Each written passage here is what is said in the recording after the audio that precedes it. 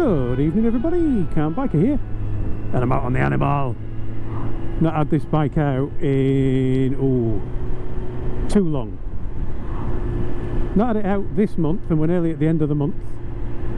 Not had it out since I bought the CB500X. And although you might think that's because, well, it's taking the CB500X everywhere instead, it's actually because the weather's been so blooming awful that this month's almost been a washout.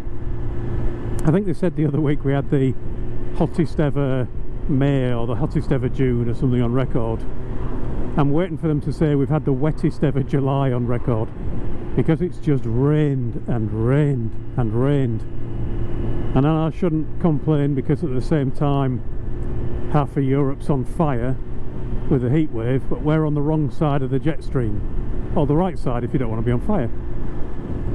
But that's meant that I've not really ridden much this month at all.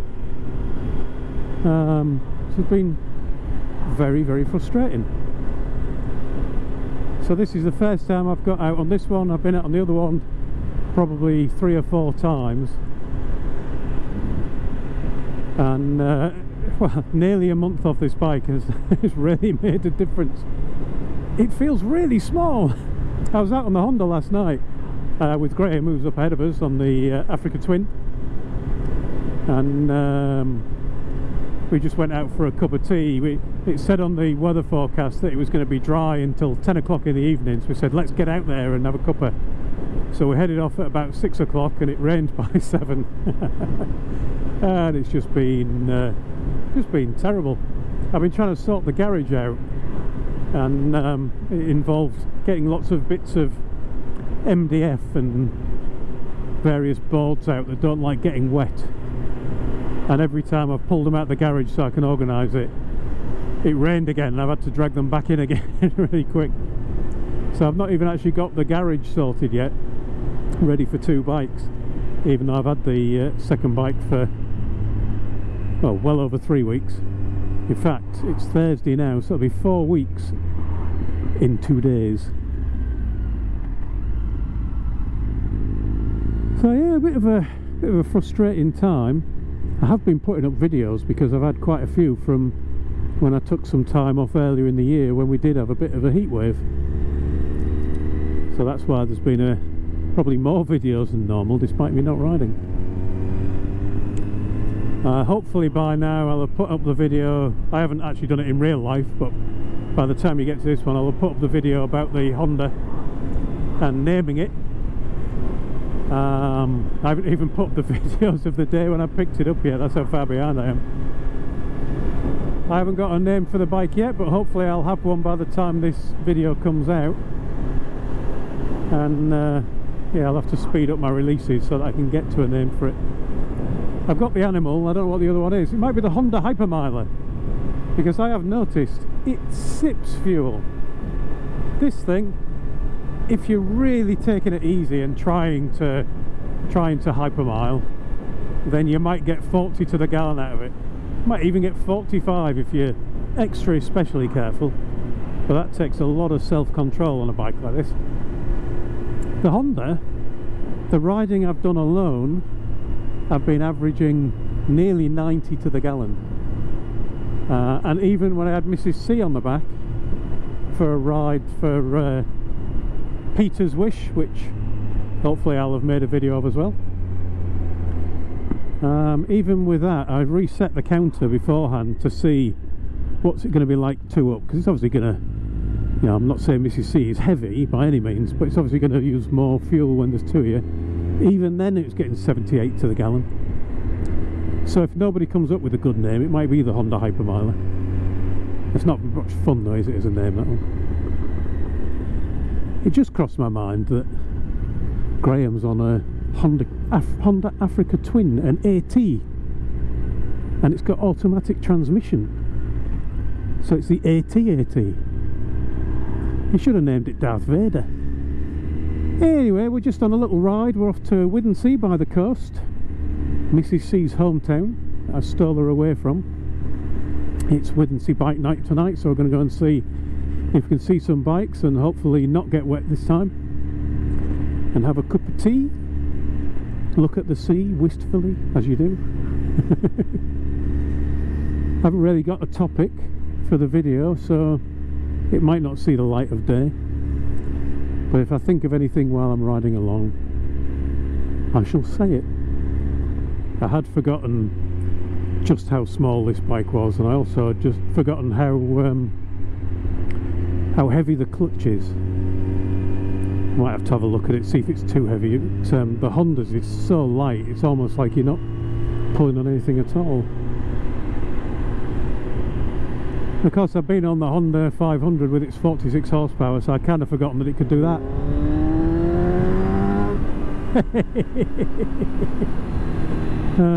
This bike is so much fun.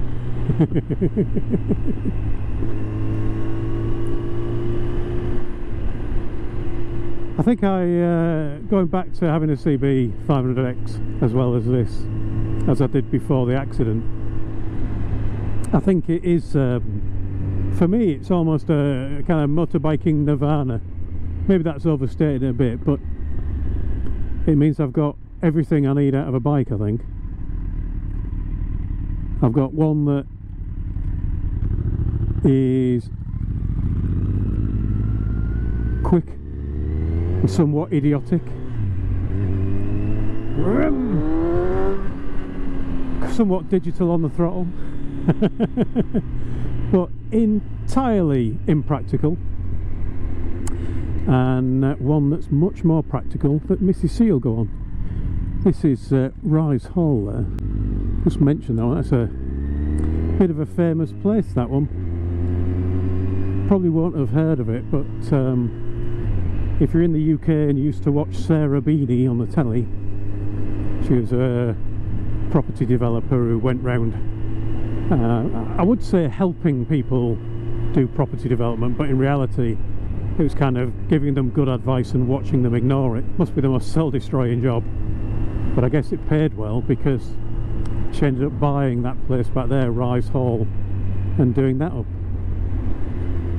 I'm not sure how successful it was, and I believe she doesn't own it anymore. Yeah, anyway, back to the two bikes. Yeah, so you got this basically insane bike for tomfoolery, and then the Honda, which, say, Mrs. C will go on, said it was luxury the first time she went on the new one again. Not again, but you know, on the CB500X again, and on the new one for the first time. And I'll also use it for distance stuff, I think. I will still do some travelling on this bike for sure. I'm not going to turn it into a bike that is just for heading to bike nights on, but for those trips where I particularly want to take photography equipment with me, so either cameras or video cameras or the drone, having the luggage on the Honda is superb.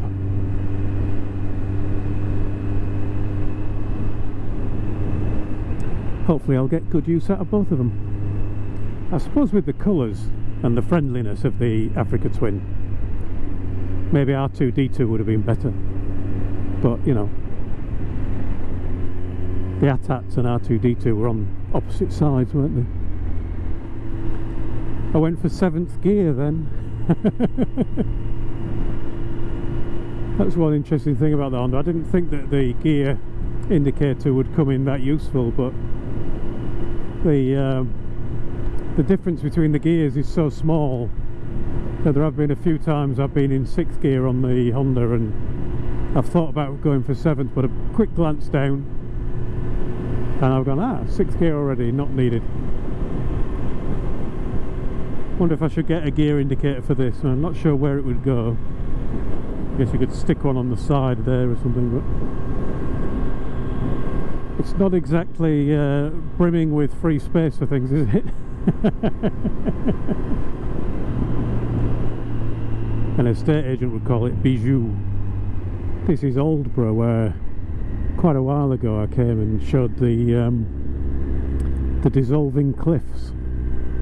I've not been back in a while. I think I'll have to pay another visit, record them and compare it to last time, see how much they've dissolved over the last number of years, however long ago it was, probably 7 or 8 years ago, to be fair.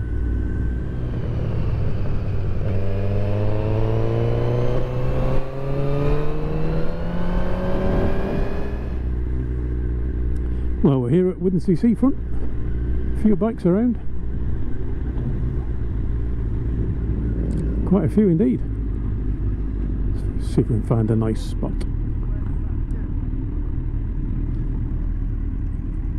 Hello.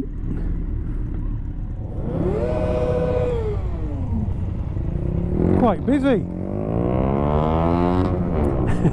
Quite noisy.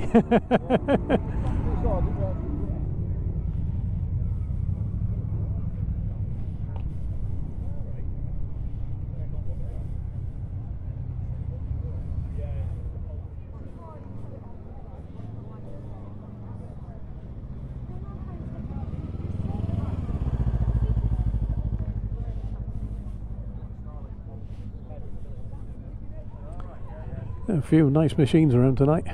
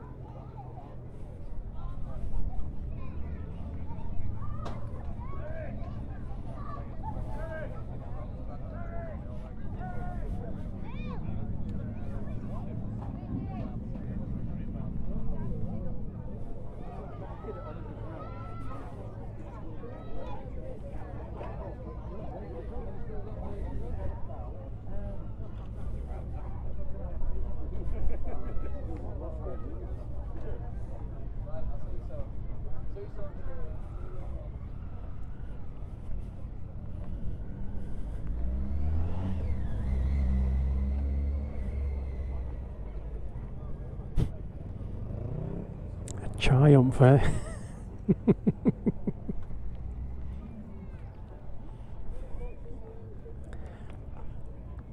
Well, I think I'll leave it there on the Triumph Babyville. What can you say? Thanks for watching, everyone. Ride safe, and I'll talk to you all again soon.